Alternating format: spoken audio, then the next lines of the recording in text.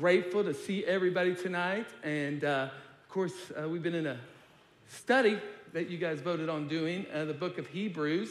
Of course, that's the great coffee book in the Bible that everybody knows about. So we are going to be in chapter number 3 tonight. So if you guys have your Bibles, please turn with me to Hebrews chapter 3.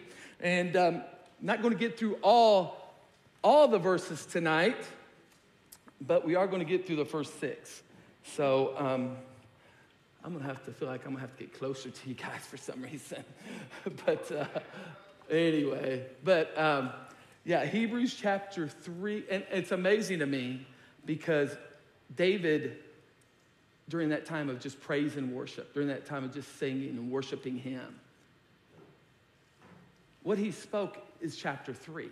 What he spoke is exactly what we're going to talk about tonight. So I hope that, man, you will receive it for everything that it is and what God has for us. So Hebrews chapter 3, and I'm just going to start in verse 1. Here's what it says. Therefore, holy brothers and sisters who share in the heavenly calling, fix your thoughts on Jesus, whom we acknowledge as our apostle and high priest. He was faithful to the one who appointed him, just as Moses was faithful in all God's house. Jesus has been found worthy of greater honor than Moses, just as the builder of a house has greater honor than the house itself. For every house is built by someone, but God is the builder of everything. Moses was faithful as a servant in all God's house, bearing witness to what would be spoken by God in the future. But Christ is faithful as a son over God's house, and we are his house, if indeed we hold firmly to our confidence in the hope in which we glory. And somebody said, amen, amen. Would you pray with me? Father, we love you. God bless this word. I thank you that we're here tonight. God, I pray that you would change us and make us look more like your son, Jesus. I pray, God, for all those folks who are not with us, who are traveling and God, on vacation this week, just getting refreshed. I pray that you would just bless them and let them have safe travels. But God, bless this study tonight. I pray, God, that you would use it to empower us, to equip us, to guide us, and to have your way in each and every one of our lives. And it's in Jesus' name I pray. And all God's people said, amen. Let me ask you guys a question. Has anybody ever heard this phrase, especially maybe in the last year and a half? I'm just over it. I'm over it. Has anybody heard that phrase, I'm over it? Anybody hear that phrase, I'm over it? When somebody says I'm over it, what do they mean when they say I'm over it? Anybody, just go ahead. Anybody at all. What do they mean when they say I'm over it? What? Done. Finished. I'm tired of it. I'm going to now unengage from this situation. I'm just over it. I'm just so over it. Let me just ask, is anybody over COVID-19? Amen. Is anybody over allergy season? I know I've got some allergies I've never had before. Is anybody over Indiana winters? Amen. Over that kind of stuff. Yeah, I've been patient. I've been just getting along, but I'm just over it. Now, that's not to say, let me just make a quick distinction here. While I may be over COVID-19, I am not over caring and loving those people that may have COVID-19. That hasn't changed. I love them, and I'm there for them, of course. And the truth is, on our faith journey, we're all going to face some challenges. We're all going to face some obstacles that we didn't anticipate. And sometimes, even on our faith journey, you might be tempted to say, I'm just over it, man. I am just completely over it. Travis, man, I'm just done with it. It's just too hard. There's too much pressure. The pain's too great. I'm just done. Can I just tell y'all, if you find yourself in that spot tonight, you're in good company, because that's what Hebrews chapter 3 is really all about.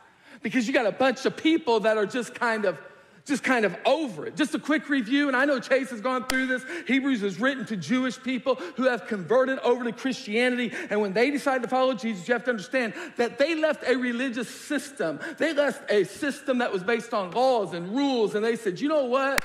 We believe that Jesus truly is the Christ. We believe that salvation comes from no one else other than the grace of Jesus. But what they didn't anticipate when they became Christians was that they were going to be persecuted.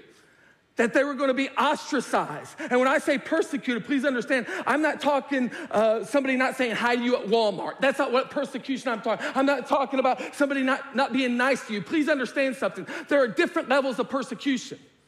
I'm talking about these people, many of them, they faced death because of their faith in Jesus.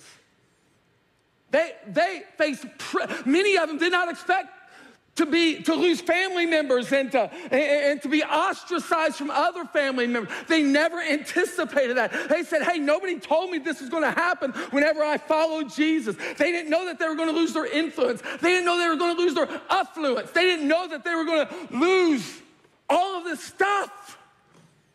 And some of them just said, this is too much to bear. Nobody told me this. I'm just so over it. And the truth is, there are times in life when you're a Christ follower, as you guys already know, man, that life is going to be tough. I've had people tell me before that life was actually pretty good for them until they met Jesus, and all of a sudden life became hard. You know what I mean? Life just became difficult. Man, why is that? Why did it become hard? It became hard because when you started following Jesus, please understand that you got into this thing called a spiritual battle. And it's spiritual warfare every single day. My question for you is this. Did you not think that you wouldn't face any resistance when you started following Jesus? Some people think that when they face resistance, that God is not anywhere to be around, that God's that God's just kind of left them all by themselves. But I would submit to you that if you're a follower of Jesus, and if you're not facing some resistance, maybe the reason you're not facing any resistance is because really you're just going the same direction as the enemy's going. In fact, I get worried when I'm not facing some resistance. I get worried when something isn't pressing up against me. I often wonder, am I not doing something right? I often wonder, man, why am I getting hit harder than I am? Can I tell you, my friend, let me tell you something. Facing resistance is not a sign that God has left you. Many times resistance is just a sign that you are right where you need to be. But here's what I want to tell you. You have got to make sure that you are firm in the middle of God's word, and you got to stand strong. You got to put your shoulders back, put your feet up on a rock, which is the firm place of Jesus, my friend. And you got to say, you know what? I may be getting hit over here, but I'm not over it, and I'm definitely not over Jesus. I know he's still growing me. I know he's still changing me. And the same God that saved me in 1998 is the same God that I'm as on fire about as I've ever been. That's what he does, man. You say, you know what? I tell you what, I know my God's bigger than anything that comes against me. So if you find yourself in a spot where you say, you know what? I'm just kind of over it. The music doesn't move me like it once did. Travis, you're preaching, or your jokes aren't as funny as they once were. I just don't believe that, though, but I think my joke's pretty. I'm just not feeling it like I used to feel it. If you find yourself over it, read through chapter number 3 of Hebrews. Just read through it. Because you got a group of believers saying, I'm just over it. And then the writer saying, don't go back to your flesh. Don't go back to the law. Don't go back to that religious system. Because whether you know or not, you have found the real truth. And right now what you need to do is you need to grow in your relationship with Christ. You need to grow in him. That's what you need to do. I want to show you 3 simple words just from these 6 verses that really stand out to me. And I think sometimes we can make the Bible, I think we can make God's word very complicated. But really, Jesus' message is pretty simple. Can I tell you, when things get complicated, people get very complacent. But his message is not complicated. It's very simple. He gives us a simple message. Hey, can I just tell y'all something? Let's not make it complicated. It's a simple message. And I believe that if we'll just open up our ears and open up our hearts, he'll speak to us just like he did to those people over 2,000 years ago. Everybody with me? Say we're with you. I know some of you are thinking, why in the world did you wear that heavy sweatshirt tonight when you preach and sweat like you do anyway? Hebrews chapter 3. Verse 1 starts off by saying, therefore. Now, you guys have heard me say this before, but I'm going to say it again.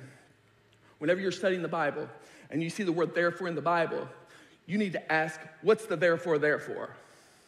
And of course, the therefore is there because it's referring back to chapters 1 and 2 when the writer is talking about how Christ is superior. And And Pastor Chase went over that, how Christ is superior to the angels and Christ is superior to the prophets. The point is this, if Jesus is not superior in everything in your life, then you are living an inferior life. Let me say that again. If Jesus is not superior to everything in your life, you are living an inferior life. If Jesus is just over here as a part of your life and he's not superior in your life, you're living this inferior life. He is to be Lord of all, not just some, but all of your life. And that's really the gist of it. And he says, therefore, because of all of that, therefore, holy brothers, watch this now, who share in the heavenly calling. The word that sticks out to me is that word share. Is that word share. If you find yourself in a spot where you feel like you're over it, where you feel like you're stuck, maybe it's because you're not sharing your calling.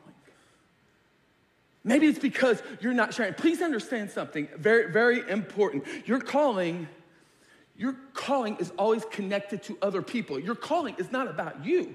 Your calling, your giftedness, how God has wired you, it's not about you. It's about other people. It's about what God wants to do through your life. Please hear me. You are meant to share your calling. In fact, if you try to live out your calling on your own, it will not work. The weight of your calling will actually crush you. You cannot do it on your own. We weren't meant to live this Christian life on our own. You have to share it. You have to spread it around. It's like our life is a seed. But how many of you know that a seed left by itself, it really has no power? It has no power, but a seed, what does a seed have to be? A seed has to be put into good soil, and the seed has to have water, and the seed has to have sunlight, but the seed also has to have a good gardener, because a good gardener will come by every now and then and pluck out the roots so that seed doesn't lose the life that God has put on the inside of that seed. You and I are the exact same thing. We are a seed, and we have to stay connected to a community of believers. So when we're down in the dumps and we're discouraged, guess what? I can get around you guys, and you guys encourage me, and you guys bless me, and hopefully when you come in here and you're kind of discouraged, you're kind of down in the dumps, guess what? You'll get around other believers and they will encourage you. In fact, if you go on in Hebrews chapter 3, if you drop down to verse 13, it says this, encourage one another daily. Encourage one another every day. As long as it is called today, so that none of you may be hardened by sin's deceitfulness. Can I ask you a question? How can you encourage somebody that lives in isolation and seclusion? You can't. You can't. And I think sometimes they have these gifts, they have these talents, they have these abilities, but they just kind of don't ever get in the game. They don't ever use them. And it just gets left kind of undone. You can't encourage people that aren't there. He goes on in verse 14 and says, we have come to, here's the word again, share in Christ if indeed we hold to our original conviction firmly to the very end. So if you sometimes might say, I'm over it. But if you walk in here, if you say, you know what, man, I'm just over it. And if you're connected with other believers, I say, man, I'm just over it. I hope Trey comes up to me and said, dude, you're not over it. I hope he'll shine some light into those dark areas of my life. And he'll speak to those areas that really need awakened. And he'll see some things that I'm going through that he can speak life into me. And hopefully if Kenny walks in here and I see he's kind of down in the dumps, I will notice that about him. I'll say, Kenny, man, what's going on? And I'm going to be able to help him. I'm going to be able to offer some water to him. I'm going to be able to offer some nourishment to him and say, dude, we have got some things to do. And God's got better plans for you, and it's going to get you through. But we're meant to share it with other people. Does that make sense to everybody? Say, yeah, that makes sense. Yeah, that's what he is getting. We are meant to share it. We are not meant to just hold it and hoard it. No, we are meant to share it around. He says, you have some holy brothers and sisters who share in this heavenly calling with you. It's like he wants to open up your eyes. You're not the only one who's Christian. You're not the only one who has faith. You're not the only one you're not the only one going through. I had somebody tell me one time, Brother Travis, I think I'm the only person where I work at who's a Christian. And maybe some of you guys have experienced that. And it's kind of tough, it's kind of difficult because you get around it and God calls us to be the light in those kind of places. But really it's kind of a powerful thought because Man, you can come to church on Sundays and Wednesday nights, and it really doesn't matter what your week looks like. You can feel like you're all alone, all by yourself. But you know that when you come into the house of God, and you can have the roughest week of your life, you know you're going to find a smiling face. You know you're going to find some encouraging brothers and sisters that are going to bless you. How many of you guys have been blessed? Sometimes whenever you come to church and you're discouraged, but you leave encouraged just because you've been around some brothers and sisters and you shared some encouragement with you. Amen. Can we give that a round of applause? Amen. Because we're just called to share it. And by the way, it's not one of these people in Hebrews that was being persecuted, but they were all being persecuted. If you were called a Christ follower, if you were called a follower of the way, you were being persecuted. But it wasn't just one of them, but it was all of them. So they could feel the weight of this. They could share the weight of this together. So I could look at Crystal, and I could say, man, if Crystal can get through it, I can get through it too. I can look at Chase and say, man, if Chase can get through it, somehow, some way, it encourages me. It lets me know I can get through it too. And really, that's what he's talking about. He's really just talking about the church. I also love the fact that he calls it a heavenly calling. Please hear me. It's not an earthly calling. It's a heavenly calling. Let me put it to you another way. You didn't call yourself here tonight. Maybe somebody picked you up, but it is a heavenly calling. When we come, and I don't believe anybody's here by accident. I believe it's a heavenly calling. Maybe somebody come and picked you up, but it was God that put it all together. It was God that made it happen. God's the one that made this calling come about. And the good news about a heavenly calling is if God called you to it, please understand something. His grace will always get you through it. Our responsibility is just to share with those around us. And as we share, you have to know what God always finishes what he started. I had lunch with somebody. I've been going to our church. He's been going to our church for a long time, almost 10 years. And he was really positive. And he said, man, Travis, man, I love your church. And I said, hold on, dude. First of all, it's not my church. It's our church. It's ultimately God's church, but it's our church, okay? So please don't, see, because if it's just Travis's church, all the pressure is on me. And I can't handle that pressure on my own. First of all, it's God's church, but guess what? It's our church. God has called me to be a pastor of this church, but he's called me to equip you to do the work of ministry. And guess what? That calling isn't just on me. I didn't come here to do this by myself. I came so we can all do it together, amen? We're going to do this together. If we're all in this together. Can I get an amen? It's a calling. It's a heavenly calling. Not an earthly. It's a heavenly calling. That's what it's all about. And what I've learned is many times God will call people to do things or to step out in faith. And he's equipped them. He's called them. And for one reason or another, they really don't respond to it. They really, in fact, they don't share the responsibility. They shift the responsibility.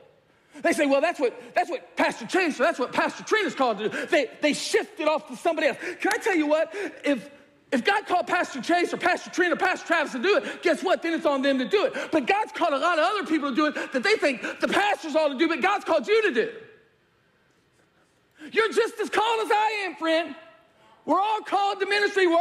I believe in the priesthood of all believers. We're all called. We have this heavenly call. I'm a pastor, but you're a pastor too. Wherever you go, you are a pastor as well, friend. And that's who we are. That's what God calls us to do. But what we'll do sometimes is we say, man, we'll just shift that responsibility. Can I just tell you, if we shift the responsibility that you are called to do off to somebody else that's not called to do it, it won't be as good because you're called to do it. You're called to do it. Or many times it just gets left undone. And think about it even more so. The only way God can really strengthen you, the only way God can really get some power in your legs to move forward is to call you and to challenge you. And guess what? Once he challenges you, he's going to challenge you again. Why? Because that's how you grow, and that's how you get stronger, and that's how you become more effective. And you got a deeper desire to get into the Word of God. You got a deeper desire to really know Christ and really develop this relationship with them. Man, but we are called to share. You can't stay in seclusion. You can't shift responsibility. You have to share it. The second word that catches my eye is this word fix. fix. And the truth of the matter, I believe that nobody really quits. Before somebody quits in life, really, they quit in their mind first.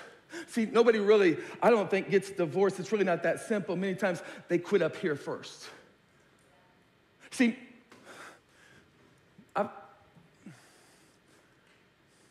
most people just don't have affairs. They have affairs up here first. See, the battle is in your mind. That's where our battle. That's why I love Romans 12:2, because it's such a powerful verse. There's so much truth. He says, "Do not conform to the pattern of this world, but be transformed by the renewing of your mind. Then you will be able to test and approve what God's will is, his good, pleasing, and his perfect will."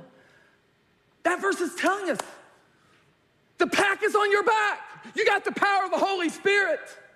But it's your responsibility to transform your mind and transform your life. And let me tell you something, transformation doesn't happen just because you spend an hour and a half in church every week. That's part of it, absolutely, for sure. But the verse says that you will be transformed. You will have a changed life by renewing your mind. Can I tell you that word renewing is the same word really as the word renovation? How many of you guys have ever renovated a house? Does it happen an hour and a half once a week? No, it doesn't. It happens because you get in there and you do demo and you break down the walls and you pull out the plaster and you just get dirty and you get filthy and you just haul out the mess and then you bring in the new. He says that's what you got to do with your mind. That's what you got to do. People say, you know what? It doesn't matter what I think. It's just my imagination. I'm telling you what, that is a lie from the pit of hell. It matters everything what you think. Everything. If you don't think it matters, then you are only lying to yourself. He says, capture your thoughts, capture your mind. He says, be transformed by the renewing of your mind. If you're giving headspace to the enemy and all you think about is just the troubles of this world, or your troubles, or these troubles, I'm just telling you, it's just like this thing that just continues to fester and fester and fester. And you're just going to cause more trouble in your own life. The writer says you have to share, but you also have to fix your thoughts on what? He says you've got to fix your thoughts. Everybody say Jesus. Jesus. You've got to fix your thoughts on Jesus. Now remember, he's writing to a Jewish audience. They're being persecuted. They're under a lot of pressure. Many of them want to go back. Angels and prophets and everything else. And the writer's saying you don't want to do that because remember, Jesus is greater than the prophets. He's greater than the angels. And then he says something else, and you guys probably picked this up in the text. He says Jesus is superior than Moses. Woo! Superior than Moses? Man, I tell you what, when he says that Jesus is superior than Moses, that really got their attention because Moses was the man. Moses was the one that gave him the law, y'all. I mean, that's who Moses was. Moses was somebody that they revered. Moses was somebody they looked up to. Moses was somebody that they just absolutely worshiped. But what does the writer say? He says in verse 2, Jesus was faithful to the one who appointed him, just as Moses was faithful in God's house. Jesus has been found worthy of greater honor than Moses. And I like this next part. Just as a builder of a house has greater honor than the house itself, for every house is built by someone, but God is the builder of everything. The writer wants you to see that Moses was a servant in God's house, but God's the builder of the house. And please understand something. The builder always deserves more honor than the house itself. Let me give you a 2021 illustration if I can. Nobody looks at their iPhone and they say, man, what a genius. What a genius this thing is. We don't say that. What do we say? We say, man, Steve Jobs is a genius because he created it. Think, man, he is, that's amazing. Just think about what he can do. I mean, that's incredible. The guy that created the iPhone, are you kidding me? I mean, that guy is amazing. And that's what he's trying to get across there. Please don't miss the message because of the miracle. You know, sometimes we'll just look for the miracle, and God says, no. Every miracle that I ever did is only about the message. It's only about me. It's just so he can point everything back to me. He's saying, I'm the one that builds this, and I have a purpose for building it. I have a reason for building it.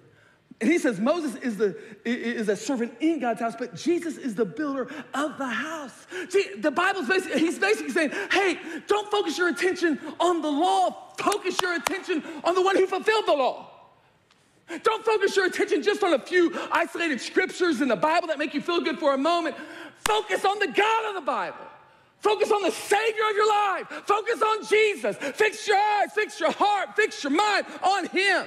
He's the one that died for you. He's the one that rose again for you. He's the one that sets you free. Amen. I'm really sweating. Fix your thoughts on Jesus. Is that what we do, though? I mean, we're in church. We shake our heads and say, yeah, that's what. I'll go first. I don't always do that. Can I be honest with you?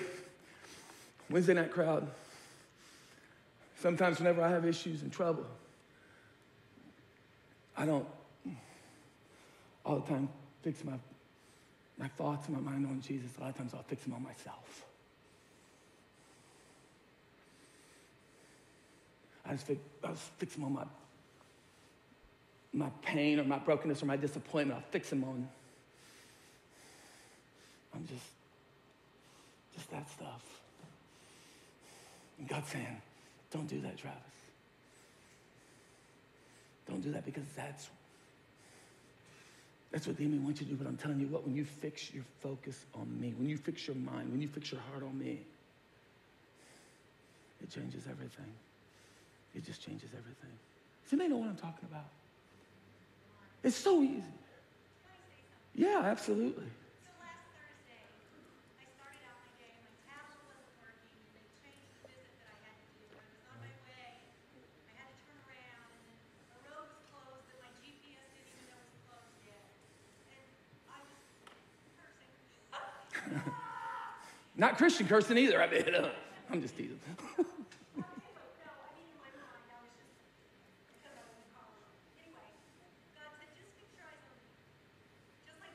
And so I rerouted, and I got to go through Morgantown, got to go through like Nashville and Morgantown, and it was the most beautiful morning. And he just kept saying, look at what I've given you, look at this.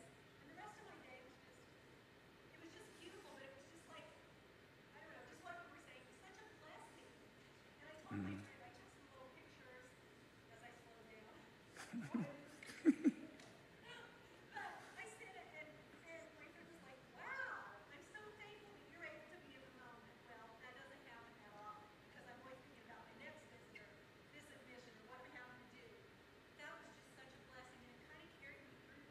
Amen. Amen. And you know what? Right before this service started, in your mind, if you ever preach a message, it's like, man, worship is so good. But in your mind, you're thinking, you know, fix your mind on Jesus. And my headset, this thing right here, it kept falling apart right in my hands.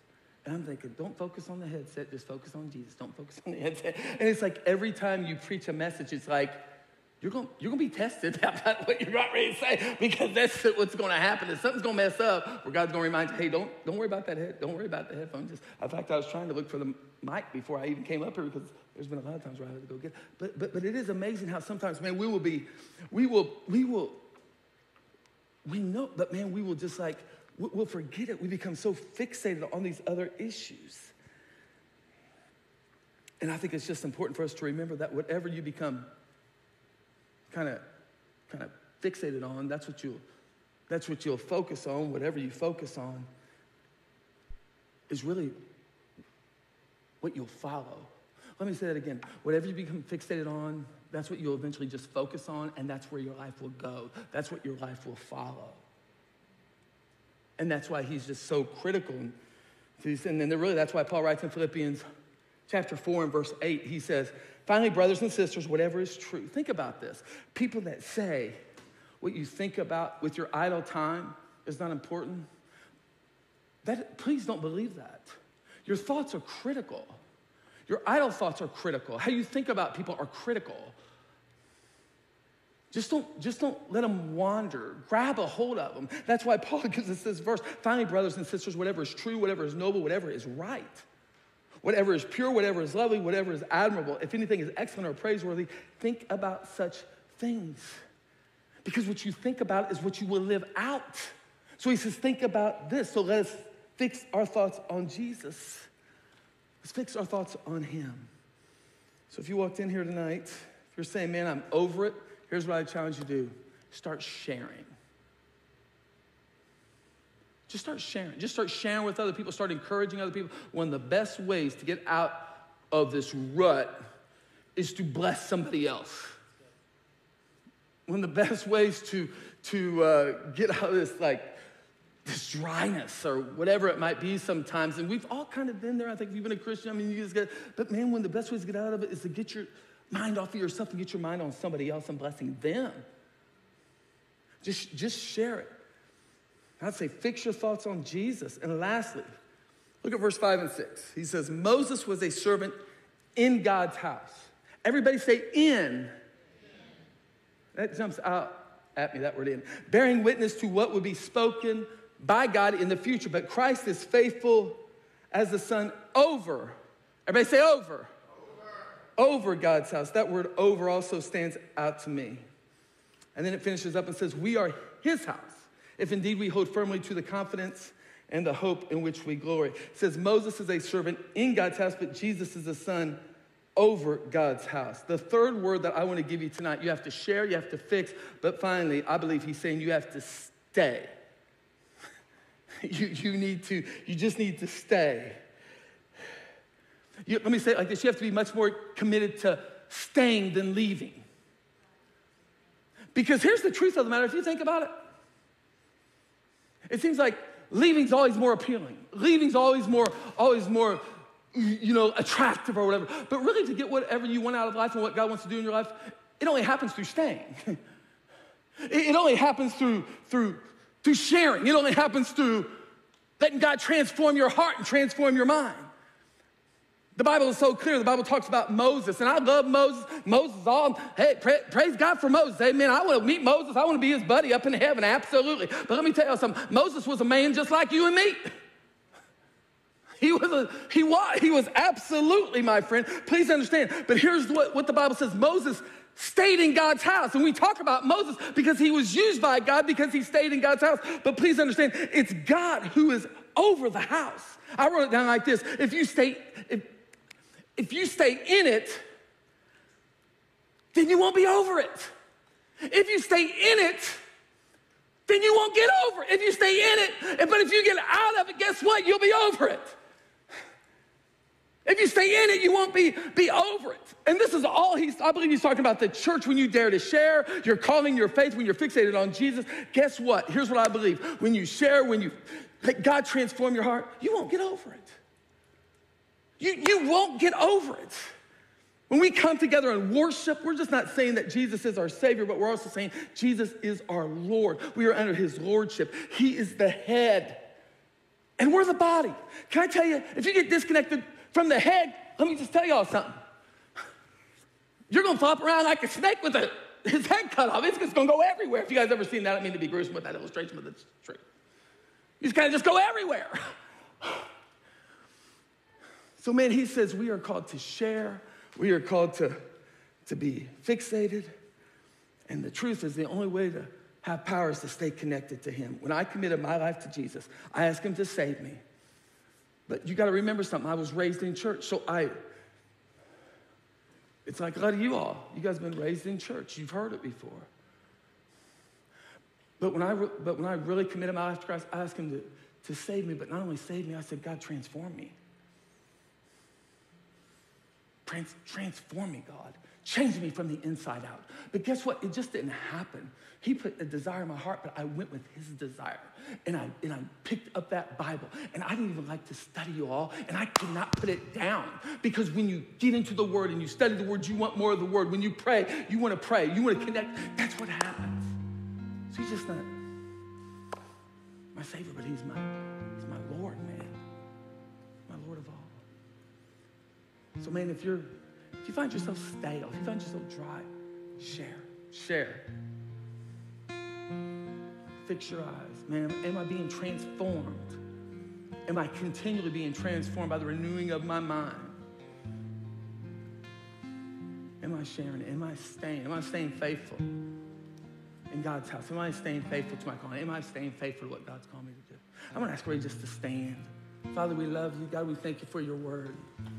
Thank you, God, for Hebrews chapter 3. I thank you, God, for the faithfulness of these believers. God, because we can read about them and we can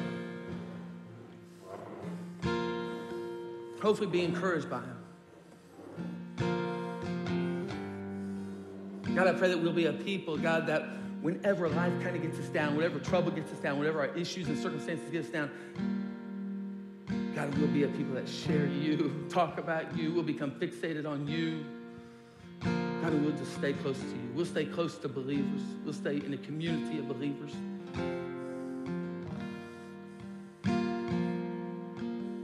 God, we'll stay in it so we don't ever get over it. Thank you, Lord, for this church. I know this is Wednesday night. I don't know who invited you here. Maybe you just came here because you come every Wednesday night. But maybe you walked in here and you don't know Jesus as your Lord and Savior. You've never really repented of your sins. You know about him, but you don't know him. Jesus says, I am the way, the truth, and the life, and no one comes to the Father except through me. I want to give you that opportunity tonight just to say, you know what, I need Jesus. I need to be saved. I need to be transformed. That's you. I just want to give you an opportunity to do that right now. Right where you're sitting at. Maybe you're watching at home and you've never done that. I want to give you an opportunity to just make Jesus the Lord of your life. Jesus says if you believe in your heart that Jesus is who he says that he is, that he lived, that he was buried, that he rose again, if you'll call upon him, the Bible says that you can be saved, man. Your life can be transformed. Your life can be changed. So I just invite you just to call upon him right now. Just repeat this after me if that's you. Dear Lord, forgive me my sins. I repent of my sins. I ask you right here and right now to save me and transform me. Come into my life, Lord, and make it real. And it's in Jesus' name I pray. Amen. Amen. With every head bowed, everybody closed. I want anybody say that prayer? Just me and you, nobody looking around. Anybody say that prayer at all? I just want to pray for you. Maybe you're here tonight and you just got a specific thing you want to pray about. Maybe God spoke to you. We're just going to open up the altar. And Chase and I will both be up here. We'd love to pray with you. Maybe you want to pray by yourself, but however God leads you. Maybe you just want to pray at your table. I think that's awesome too. I do think there's something significant about just praying at the altar. Just kneeling down. I think there's something really awesome about that. Something that's weighing you down, wearing you out. God says, man, just bring it to me. Just bring it to me. So, Father, we just commit this time to you. We thank you, God, for your word. Pray, God, we'll just be responsive to you. God, we'll be transformed by you, God. It's in Jesus' name I pray. Amen.